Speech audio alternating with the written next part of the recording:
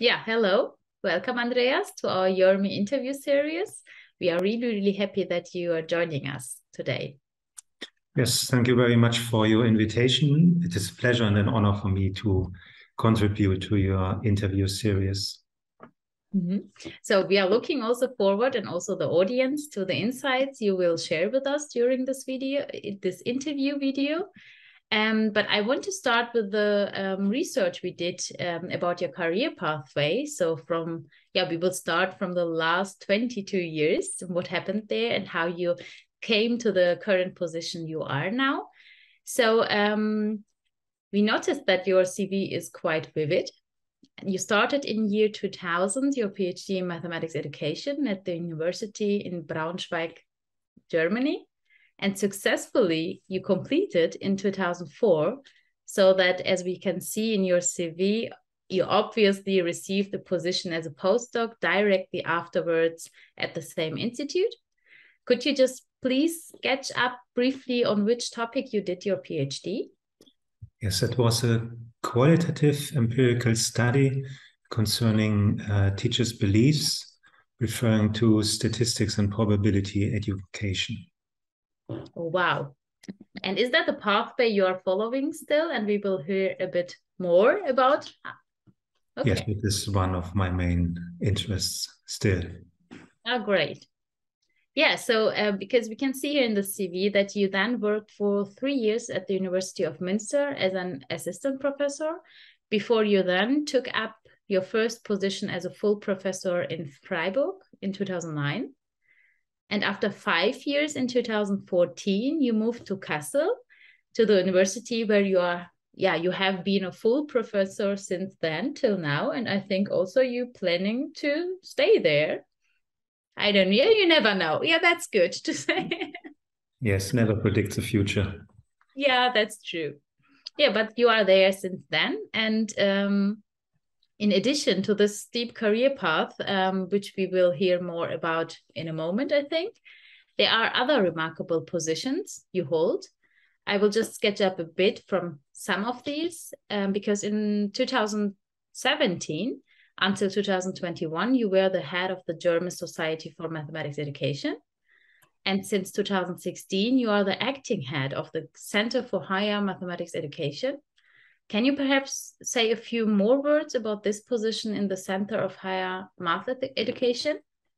Yes, the KHDM, that is the abbreviation of the Competence Center for Higher Education Mathematics, is a scientific project of 3 universities. That is the University of Hanover and the University of Paderborn and the University of Kassel. And when I moved to the University of Kassel, I became a member of this competence center. And after some years, I was more engaged in this competence center. And now I'm the acting head or director, so to say. Okay, that's great. That's great also to hear that there is a collaboration between different universities, which is really remarkable for this position, I think. Yeah. And to complete the list, you are supporting the work in the ERME board since 2017. So that's the reason, of course, why you are in this YERME interview series also, because we want to get to know a bit more about the ERME board members and their work, because you are supporting since then a lot of things happening in the ERME society. And on the top of that, you are a current member of the editorial board of not just 1, but 3 journals: the International Journal for Research in Undergraduate Math Education, Frontiers in Psychology, that's also a journal where you're acting, but you just mentioned that it's the assistant editorial. That's, I think, the correct expression for this. And the Journal for Mathematics Didactics in Germany. That's also one where German and English publications, where we are acting as the editorial board. So these are also huge responsibilities for the community. And that's impressive. This overview, I think it's really impressive to see how many things you are doing and engaging. And I must say, I'm very happy that you accept our invitation. And I hereby hand over to Dorota, who will guide you through the other interview questions we prepared. So I can sit back and listen and enjoy. Thank you. And only a small thing. I was in the editorial board of the last journal for mathematics education only since 2021. So it was connected to my work as a head of the German Society for Mathematics Education. Oh, thank you for this remark. We can change that in our slides, so it's completely correct. Yeah, thank you. Thank you, Dilan.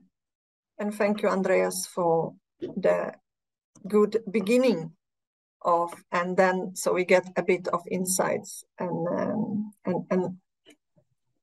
learn to know you, Andreas, for those who are listening. So we'll go over to a very typical interview path of asking questions and answers to those questions. And we will begin with your current work as a mathematics education researcher, and slowly move further to the next steps. So I would like to begin with a question about your motivations. So what motivated you to become a mathematics education researcher? Please tell us a little about it. Yes, so a main motivation for me to do anything, is to learn something about the world, so to say. And that was a situation when I ended my study program in teacher education.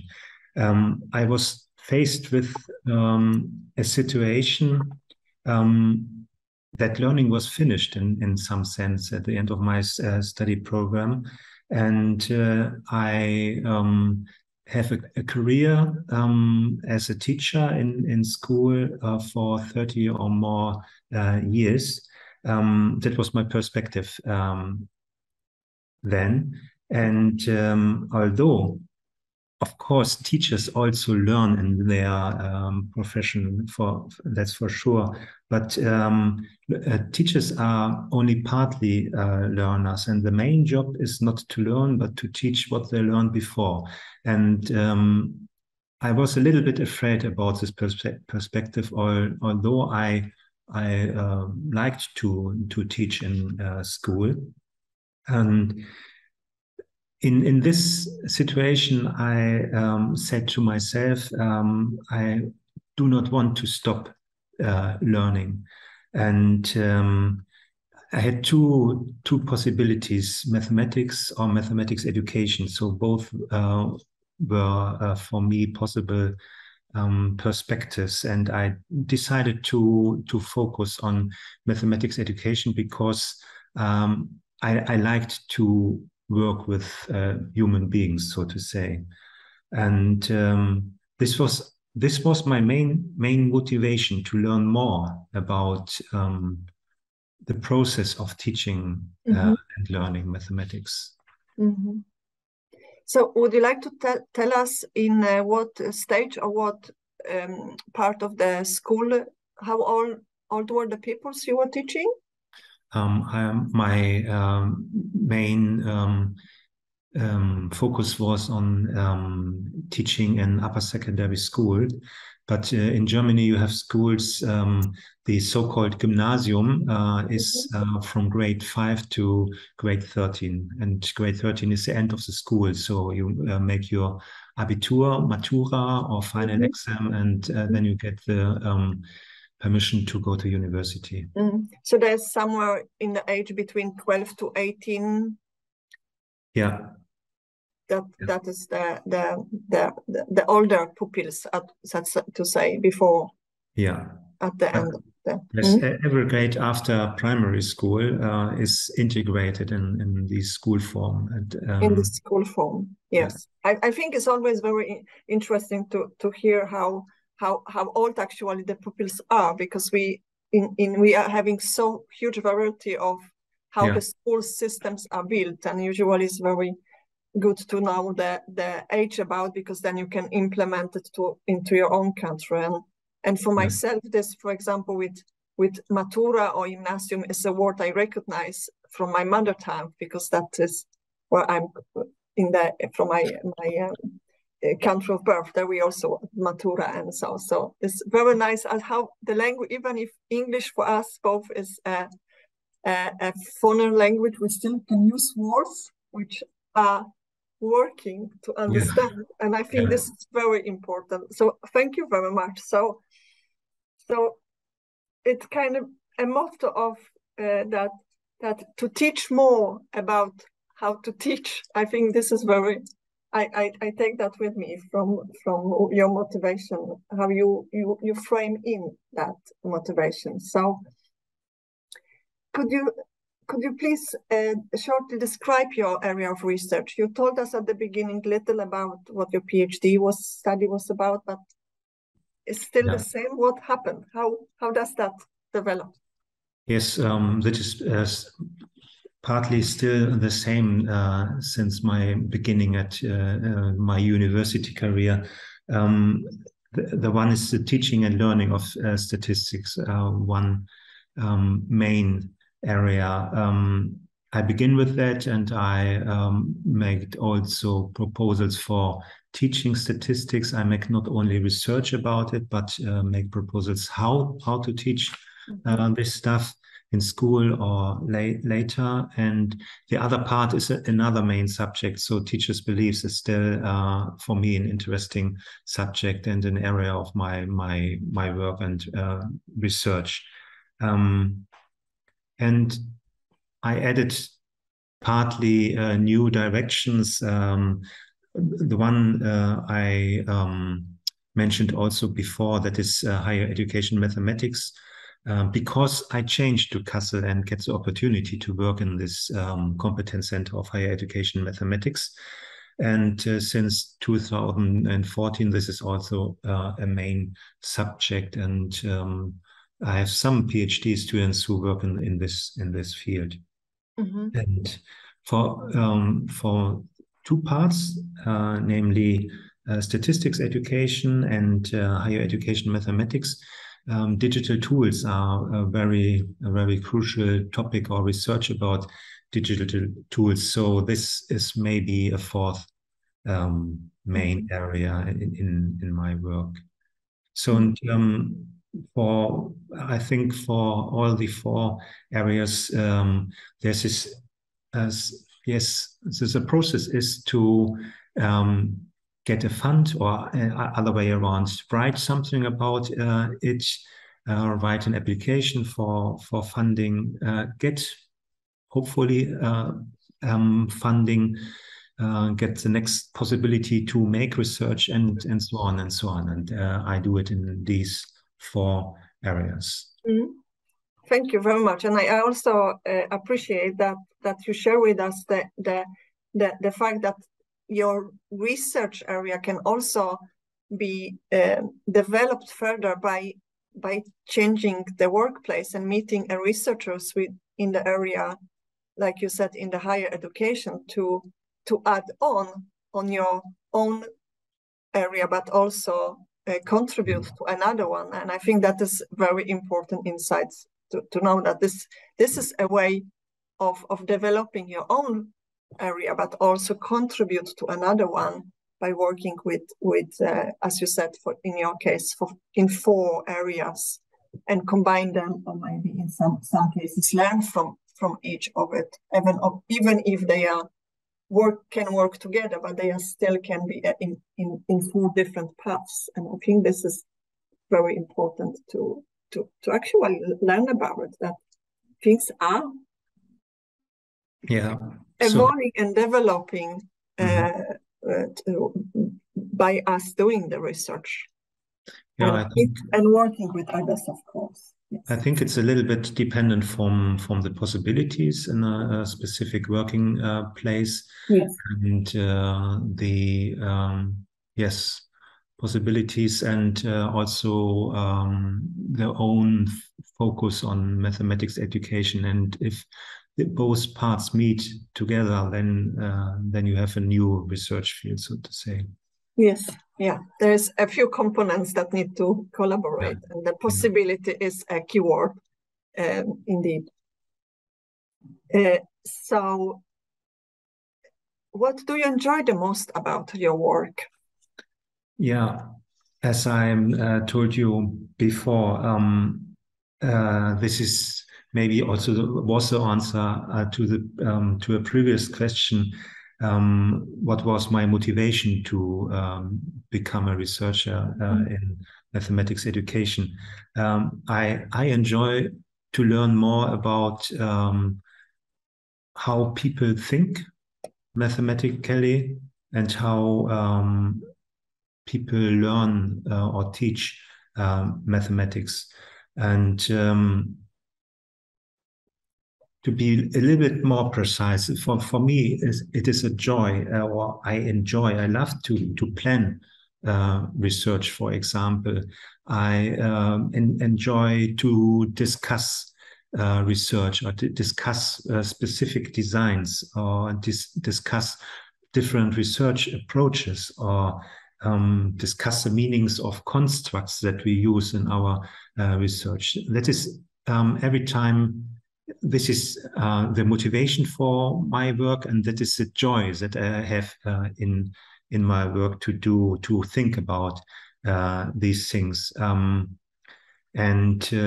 then it is I enjoy to make plans about applications for grants, for example. So, and to work with different people together and discuss with them considerations about research or applications for grants, and so on and so on. And then it is possible to learn from other people how they think about the same objects or the same research ideas that I have. And this is, for me, the most motivating things in my work. And every time, maybe not every day, but from time to time, I'm look back, and I'm still very, very happy that I had the opportunity to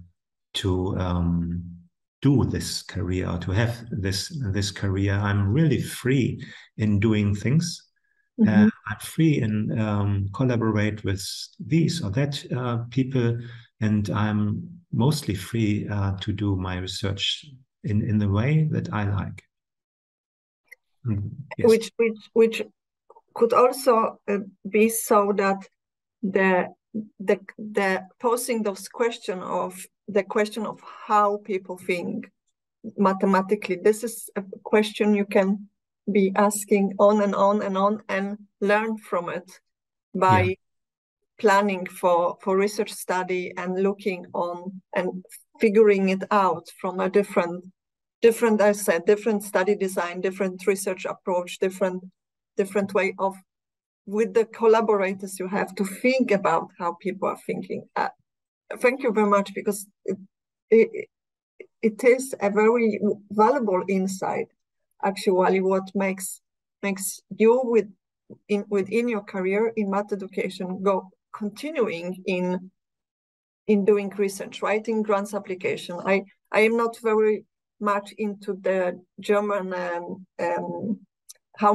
you can write 10 applications, but maybe just one get founded, or 20, but you still continue it, because part of doing it is the part you also enjoy. And I think this is very, very insightful to know. Yes, of course. You are not every time successful. It is the same when you write a paper. So not every paper is accepted from every journal. So there are up and downs, maybe, but I think more ups. So the joy still exists. But I have to say also a little bit about teaching. Also, teaching is I enjoy teaching at university level, as I also enjoy teaching in school. But also in teaching, the thing that I most enjoy is when I have new ideas for a seminar or a lecture, and try to figure it out with my colleagues, and try a new way of teaching. So that is also fun for me. So the how people think mathematically is following also into the regular teaching at the university, one could say. So it's not the case that I change my lectures every semester. Of course not. But from time to time, there are considerable changes. Thank you. So you raised many insights about motivation and enjoyment, but is there anything you enjoy less? Yes, of course. Maybe that is a thing that you have to do at universities. That is administration. So I do not like administration of university management, teaching administration of students, administration of the administration, and so on. That's connected to sometimes long meetings where you discuss in detail some aspects of administration. I know that it is necessary, but I do not like this. And I think that is fair to say that might be a part you rather is less enjoyable, but it is necessary. Yes, of course. But that is how it is. It is included in the work as mathematics education researcher, as being a teacher position, full professor at the university. There are other parts which are not always must be something we enjoy. Thank you for this. And that current job, or what you are doing, is bringing us to the second part of the interview, which is about based on your experiences as the researcher in mathematics education. So we begin with the first question in regards to which advices was or would have been helpful for you at the beginning of your career. So now you have as Dilan introduced, this over 20 years experience as a researcher. And so which advice was or would have been helpful for you at the beginning of your career? Yeah, I know that you have another question about what I propose to my PhD students or young researchers. Can we change both questions? Yes. So it is better for me or more appropriate to answer. Yes. So the second question is about the advances and advices or suggestions you might give. Absolutely. Yes. Yeah. So for me, there are some aspects. I say, for example, to my PhD students that they should focus on aspects of teaching and learning mathematics for which they are really interested. I think in particular, the work on a dissertation when you are a young researcher is like a wave, including ups and downs, and that is a situation for some years, where you are working specifically on your project as a dissertation. And if you are not really interested in the subject of a dissertation or of a PhD study, it could be an obstacle later on. And if you are really interested, this is a really good basis for being successful in this. And maybe a PhD student has an interest that is not the mainstream at the moment. that doesn't matter for me. It is possible that it will become a mainstream topic in our community, and if not, it is. Yes, it is not mainstream. That is also okay. We have a lot of research that is not in the mainstream of our community, and is also, of course, also valuable. That is one advice. This is partly different if we have a funded project. Then the subject is given by the funds. Or funding organization. And in this case, my advice for PhD students or young researchers is that they have to ask themselves if the topic that is given is really interesting for them. And I think interest and intrinsic motivation, so to say, is very important for being successful in the PhD study. And the next advice is afterwards, if you have your theme or subject, then it is good to getting to know other researchers, to meet them at conferences nationally or internationally, and internationally, and talk to them. That is for me very important, because it is possible to learn something about other ways of doing research, maybe other ways of doing research in a similar or also a very similar area compared to the own research. It is possible to learn more about questioning things. It is some very crucial things for young researchers, to getting to know other persons, not only the other young researchers, but also experienced researchers. And of course, it is mandatory for me to getting to know other young researchers, building networks with them, talk about problems or ways of doing research. So also these networks are very important in my opinion. So it is an advice to join conferences or research groups nationally and internationally. And yeah, in this regard, the work you do for YERME is very important for a community. We have also young researchers in a group in our German society that is, yes, very big, you know it.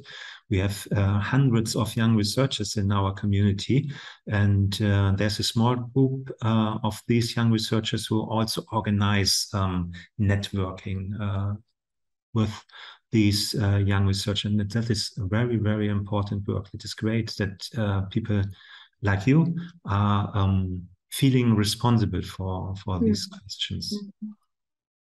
I think your advice about to getting know other researchers who are also doing in the same stage of the career, writing a PhD, doing a PhD study, and meet and discuss and belong to a community. I think this is a very valuable insight. I would say that it must be almost very challenging to try to do a dissertation without having, as you say, this with network and getting to know others and learn about other ways of doing similar research and learn from it. And as my understanding is, for the German community, it is a very, very huge community nationally, but it also requires you to actually get to know people. It's not coming to you. You have to be active in it. It doesn't knock on the door and say, "Hello, I am here."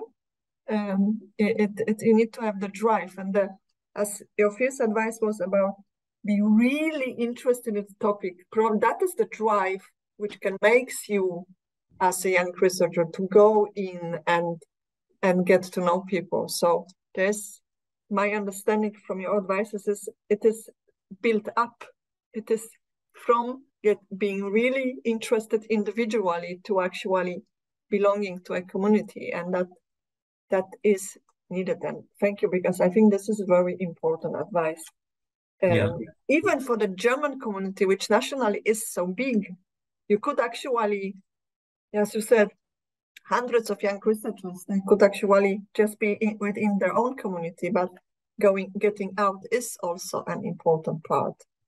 Yes, of course. It's going outside from a group is important. So a group, like the group at my university, we discuss a lot of things, but hearing or getting to know other ideas, opinions, languages, cultures, and so on is very important for, so to say, a growth, an intellectual growth, so to say. And I think we have so much opportunities in our community for us and also for young researchers. So a general advice is to be aware of these options and possibilities. So with the Latin word carpe diem, try to use the possibilities and also to have fun in some sense with other people from other countries. That is very that is a benefit of our work, a big benefit. Yes. So I think that will bring us to an next part, because when you do network, getting to know other people, you also get to know the work. So the next part of the next question is about your. So, what would be your advices or name or 3 articles or maybe books which you think that every researcher in math education should have read, and tell us 1 or 2 sentences about it? Yes, it was because I saw your questions before. That was the question. I struggled with this question because it is difficult to say everyone have to read 3 papers or 3 books. This is very, very depending from the situation and the interest. I also only a small anecdote. When a colleague of mine retired, he make a party and small talk. On this party about his research and his interests, and he also mentioned 3 books from which he was very impacted. And I know only one title, but never read this one title. The other 2 titles I never heard before. And I asked myself, these are the 3 most important books, and I know none of them. That is difficult. So in this direction, I want to answer slightly in a slightly different sense. I can say I talked about my research interests, my main research interests, and I can say which works I every time make a reference to or think about them again, these papers again, when I think about the topics. When I think about statistics and statistics education, one paper came every time in my mind, and that is from one statistician in New Zealand and a statistics educator in New Zealand. That is Chris White and Maxine Fankus. They wrote 1999 the paper Statistical Thinking in Empirical Inquiry, that was published in not a mathematics education journal that is very well known, but in the journal International Statistical Review. And this paper is, like the title, is about statistical thinking. There are other aspects in this paper, but the construct of statistical thinking is very important for my work. There are 5 aspects of statistical thinking, and when I think about teaching statistics, I every time try to arrange my teaching around these aspects, and also in research is for partly of interest, because also research can be structured with these 5 aspects. That is the first one. Mm-hmm. The second one is in my other research interest, when I think about teachers' beliefs and write something about teachers' beliefs. I mostly make a reference to the work of Hanula. That is a paper named Exploring New Dimensions of Mathematics-Related Affect. It was embodied and social theories. This was a paper in research and mathematics education, yes. And this was, so to say, a synthesis of research made in YERME conferences in the related group, and also PME conferences. This is my understanding of this paper, and this is for me a very helpful synthesis that I can use for locating my research in the huge body of research. And the third is the interest of higher education mathematics. When I think about this subject or research in this area, I mostly refer to the work of Şahin-Gür. She's very well known in the YERME community. She's also on the board. She published a paper investigating the secondary tertiary transition. And that is a paper in educational studies and mathematics, where she really exemplarily describe possible problems in the transition from school mathematics to university mathematics. And that is also important for me in doing research in this field, and also for thinking about teaching in this field. Mm. Thank you, Andreas. Indeed, this question is, as you said, can be very personal, because one might think, okay, should everybody know, or should all of us know exactly this, as you said, that anecdote from your colleague party. But you also share with us an example of, like you said, the paper where it was a synthesis directly linked to the field of your research, which could mean when, for example, I might think about my field of early childhood research, then I would think, okay, what synthesis article that was a synthesis of what is happening in the field, which actually helped me to grasp things, because it's a field is large. And I think this is actually also a kind of advance you are sharing with us, that there might be, or there is, a paper, 2 or 3, or books which actually are very good synthesis, which are bringing up so many important aspects in the field we are in, to help us to navigate in it, and then of course go further, but to navigate in a way that makes us I read that because I reread it, or as you said, you still using it in a different, in your teaching or in preparing to applications, but the one you mentioned at the beginning with the 5 aspects of statistics, which is following you, is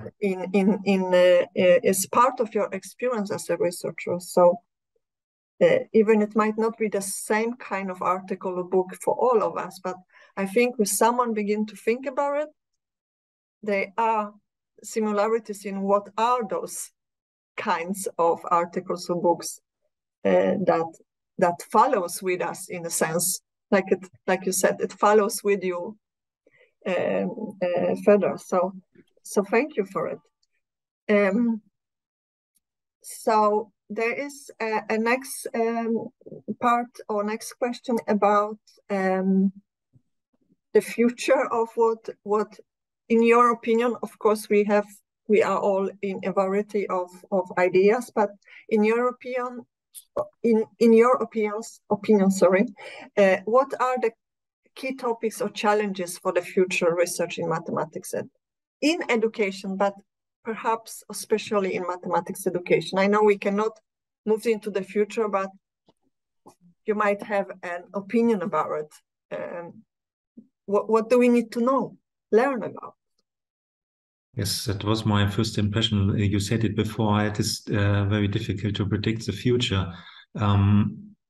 However, I assume that new technological development will impact our practices and also our research, referring to teaching and learning mathematics a lot. So we know that in the last 10 years and also last 20 years, new technological development, yes, influences our whole community. And maybe we have another form of computers in the next decade. So maybe a lot of things change. And I think I do not know what will be the development in this field, but I assume that we have a strong impact from this direction. And for me, an ongoing challenge, you also raised this aspect before. An ongoing challenge is to learn more about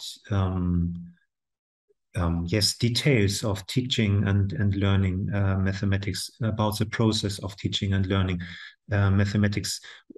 In some sense, we are a very, very young scientific discipline.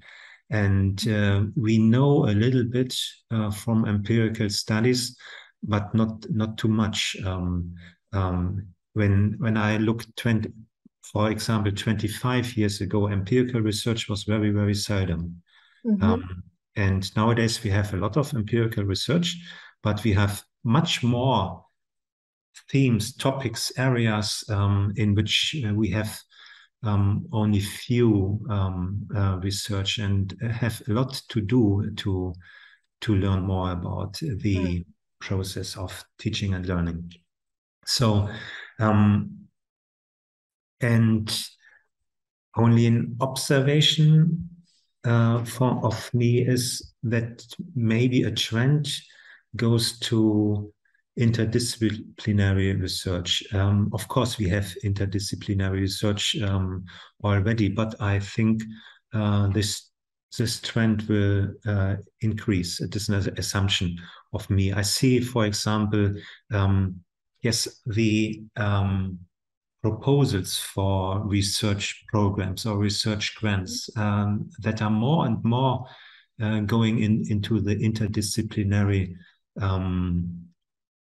area. And in Germany, we have study programs that are more and more interdisciplinary. We think about, for example, sustainable development goals that are also only it is only possible to understand them interdisciplinary. And a last thing that I assume is that my own subject will grow a lot. That is statistics. So of course you can say that is my subject because and now I express my wish. But I think there's some evidence that we will focus more on learning statistics. So we have the data literacy construct that is interdisciplinary. We have a lot of people that write or talk about so-called datafication of our modern world. So everything is described by data. We have a lot of data, more data than we are able to process. So I think to learn something about this will become more and more important, not in the traditional statistical way, but maybe in a new data science way.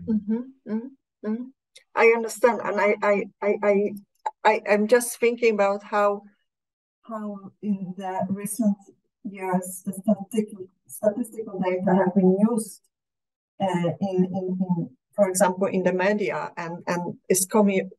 I just think yes, it is growing in that there is also a need of operationalization of the statistical data, but also to problematize what are we doing with it. Yes, of course. And there is the interdisciplinarity coming in, is used how things are used, or how the knowledge is used to things, and of course we cannot predict, but we can make, as you said, mathematics education is quite young discipline. So and I also think when I listened to you, when you gave the first example about the technology and the use of the technology tools then it goes back to what you really began with, this your motivation for learning how people think mathematically.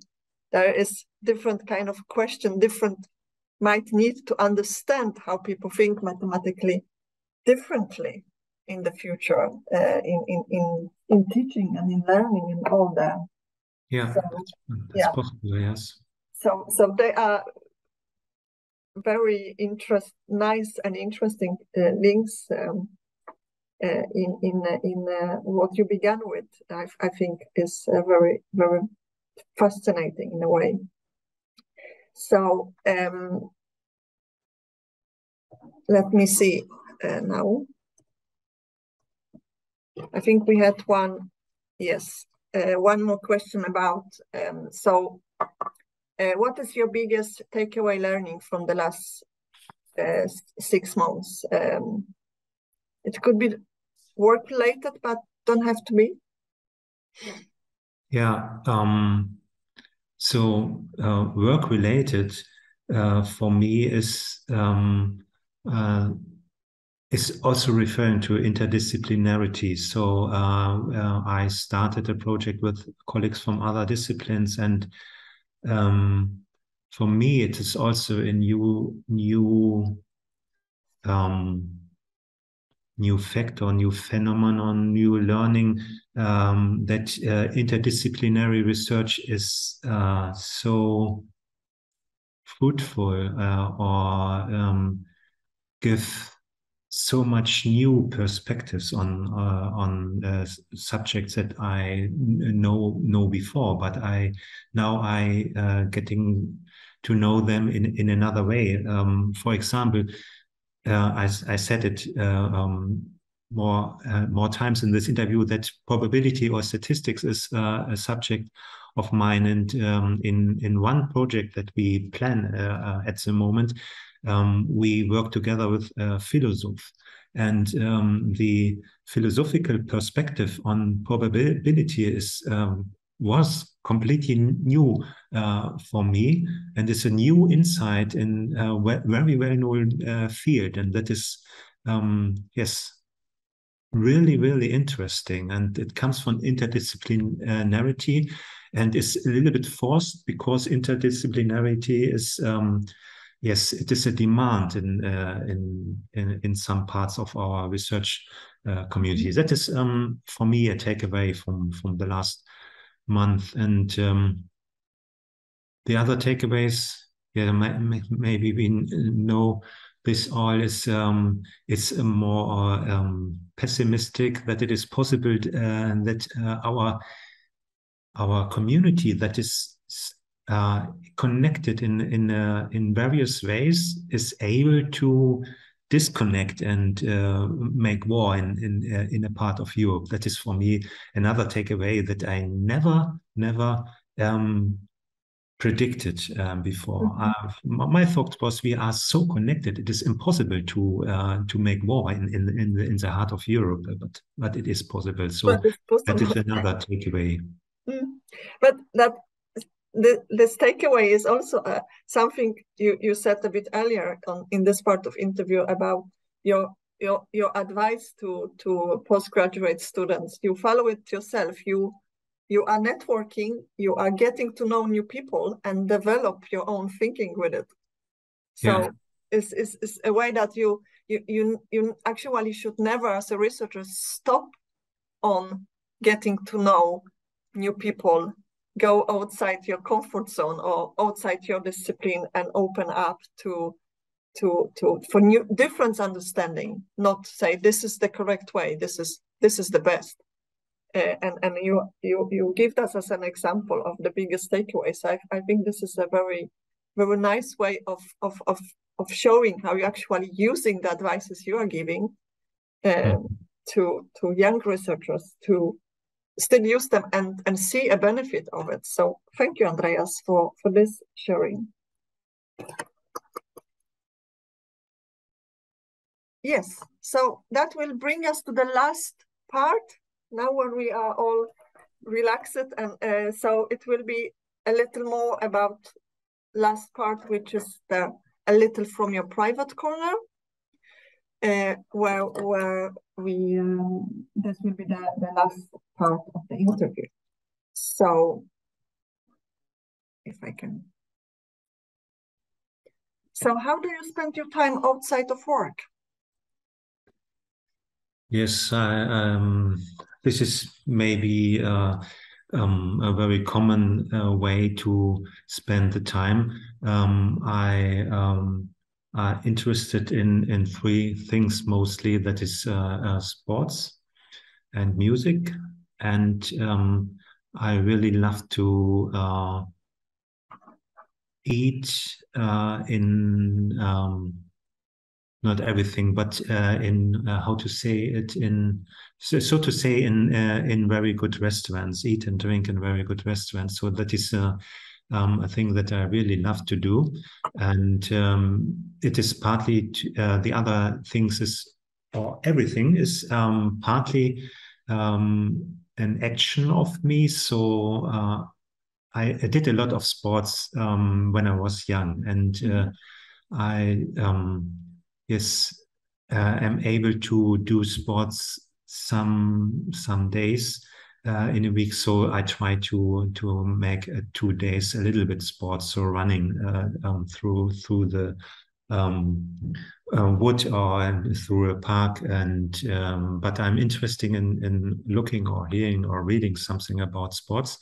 And music, I make a little bit music, so I play a little bit piano, but much more often I hear music. So I'm a fan of opera. So I try to see a lot of operas in my hometown and also other places. And the third is I try to cook sometimes. Sorry. I try to cook something sometimes, but as I said before, I really love to go in a good restaurant in my hometown and also other places. And I like to have good dinners and drink a good wine, so to say. Yeah, and I think it's also very very important to have a different interest, and then. So maybe in Budapest during the next semi-congress, you might have time to go to the Budapest Opera House. Who knows? Maybe there will be someone else who is also interested into the opera, and then also enjoy a cultural life in a country where we are coming to do a conference in research in math education. So there's things that can be combined. So you are running. Do you like to run? Yes, maybe that is possible to do. I played basketball, although I'm not too big. A lot in my some years ago, and but I'm not able to play this nowadays. And but I'm able to run a little bit, and this is good to think about other things when I am running. I think about not about mathematics education, but every other thing, and look into the nature. And this is good for my for the what is the word for it? For example, for the back, because I'm sitting most time of the day, and so it's not so good for the back, and it's good for the back to run a little bit, and yes, and also for the brain, it's yes. Meaningful to do it's this. important to have something else than work, to say. So one question which is little question of surprise, which we did not share with you as a question during, which is little to smooth it the interview out, is, so when was the last time you did something for the first time?